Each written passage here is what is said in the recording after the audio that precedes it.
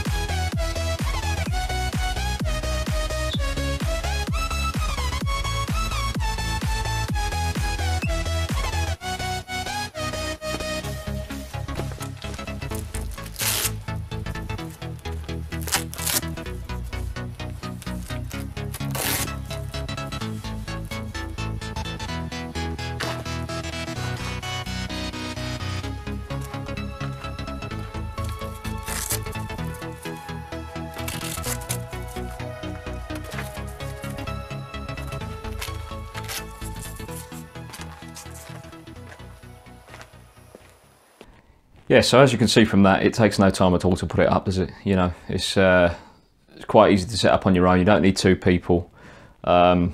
You'd manage on your own. So yeah, obviously at the moment we've only got the 2 metre long awning from direct 4x4. I know that looks quite good with the sides, so that's definitely an option. We'll talk more about the awning. So the canvas itself is around 300 GSM. I could be wrong on that. Aluminium gutters along the side. That's aluminium. The poles are aluminium, and the supports that come out to stretch it out are aluminium supports as well. So yeah, no, well made tent. To be honest, it's done us well, because when I used to have it on the Defender 90 before, I put it up for a night in a forest down in Thetford, and it was basically a hurricane happened during the night, and I had it strapped down, you know, tied down to the floor. The ropes gave up the ghost. They didn't want to stay in from the pegs anymore, so the awning's flown up in the night, just completely done a full 90-degree angle, and we were in our soft shell rooftop tent at the time, and it just hit it right in the middle of the night and come down. The prongs on the end where the poles go into the gutters, on the end where the poles flip down, right on those peg bits there, they'd all bent, and to be fair, all I had to do was get me adjustable spanner out, straighten them up, and there was no other damage. So I can't say fairer than that after withstanding a hurricane gust. To be honest, we didn't know there was going to be a storm that night, so I left it tight. I knew it was going to be windy, but I didn't know it was going to be as bad as it was. So I just tied it down and hoped for the best. But obviously with the gust from the wind, you know, the hurricane in the night, it just blew it straight up. And for it to survive that without any major damage, apart from a couple of bent prongs that was sorted out with an adjustable spanner, can't really say fairer than that for the price, to be honest. You're looking at under £200 for a 2 metre long awning by 2.5 metres out. so you've got a little bit longer coming out than you have on the width, so it's good in that sense. A little bit more surface area, so yeah, can't fault it. I've got nothing I can really say bad about it, to be honest. Another thing I will say, as I put it away several times really wet, and I've completely forgot about it for a couple of weeks, and it's just sat in there in the cover, soaked through for 2 weeks at least.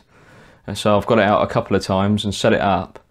There was no mould, there was no marking anywhere. I mean, obviously you saw from when I set it up just in the video before, in the clip, you can't see any mould on the canvas at all. So, you know, it's obviously got a good quality canvas that's anti-mould and mould proof, as you may call it. Yeah, it's been faultless.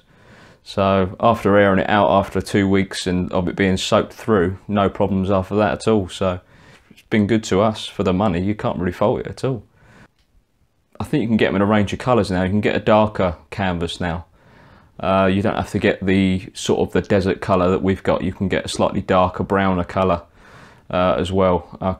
I'm sure on their website they've got a few colour options anyway. So yeah, definitely a good quality awning. Would definitely recommend it. Can't fault it. We've got nothing I can say about it that I could possibly fault it. So definitely worth checking it out. Go to their website.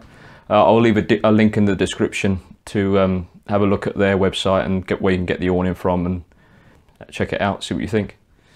That concludes my review of the awning. I can't really fault it at all, to be honest. I wish I only got the 2.5 metre awning, but then at the end of the day it was on a Defender 90, so it's gone from a short wheelbase vehicle to a long base, so it's going to be a slightly shorter area compared to the vehicle, so that's not really a problem. So yeah, at least you've got options depending on the size of your vehicle, so happy with that. Like I say, just check the description below. Let me know in the comments what you think about the awning yourself if you have got one. I'll see you on the next video.